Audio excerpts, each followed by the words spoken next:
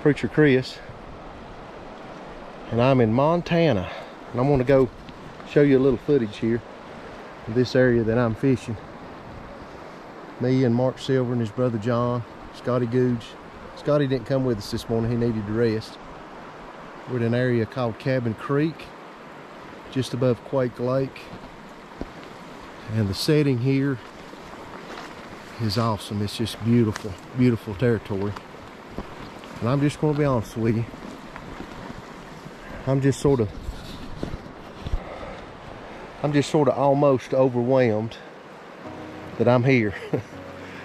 And just to thank the Lord that I've had the opportunity to come to this place. I never dreamed in my lifetime that I would ever get to come to a place like this and fish and just see this scenery and see all of this. It's such beauty.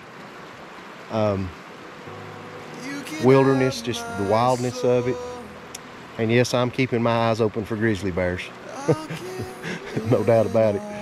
But this is one of the most beautiful places I have ever been. And I just praise Jesus this morning that I've had this opportunity. Just a beautiful setting. I'm gonna let you see all around where I'm fishing at right here.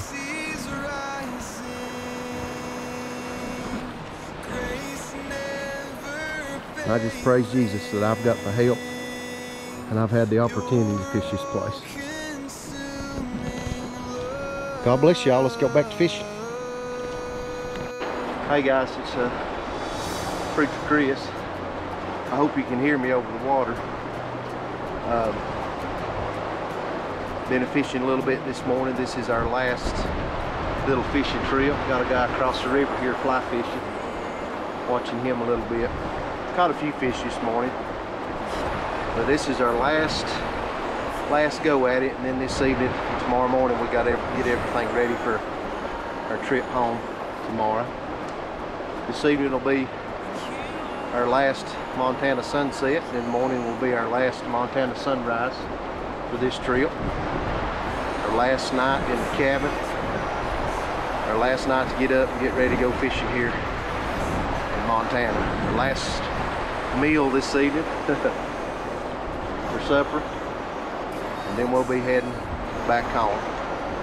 You know, as beautiful as this place has been, as awesome as this place has been quite the experience for me to come out here and see what I've seen, and to see new mountains, new territory, new scenery, fish new waters, all of this stuff that I've seen. It's not home. It's beautiful, but this is not my home. My home's back in North Carolina. And you know what makes where I live my home is my family, my friends, and my church family. It's not that I felt welcome here. We went to church here and we felt welcome, and there's nice people here, but you know, it's not home.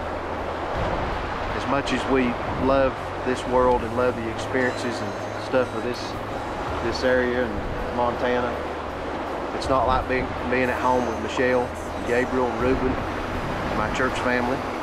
It's just not home. As beautiful as it is, it's just not home. And I've been thinking this morning, and I might have mentioned this in another devotion in the past, but you know, as awesome as this life can be sometimes, I know there's some hard stuff, I know there is, but there's also some wonderful things that God blesses us with in this life. Family, friends, church family experiences, the blessings of life. There's some awesome stuff in this world. One thing that we've got to keep in mind is that this world is not our home. As nice as it is sometimes, and the blessings that we have in it, it's not home. Our home's in heaven.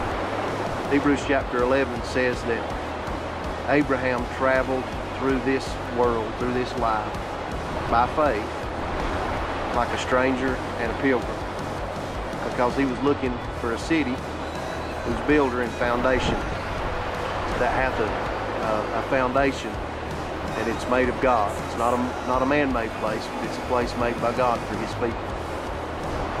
Even though there are some great things in this life, I've had such a wonderful time here in Montana fishing and enjoying this. We've caught quite a few fish, and just the experience, the scenery, the animals, everything about it. But this is not my home. My home's back in North Carolina with Michelle and my boys and my friends and family. And I'm looking forward to going home. And you know, as Christians, one of the things that we should do is look forward to going home.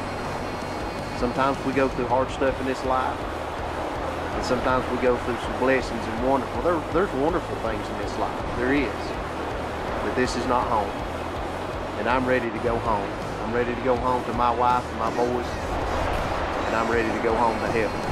The question is are you? Are you ready to go home to meet Jesus?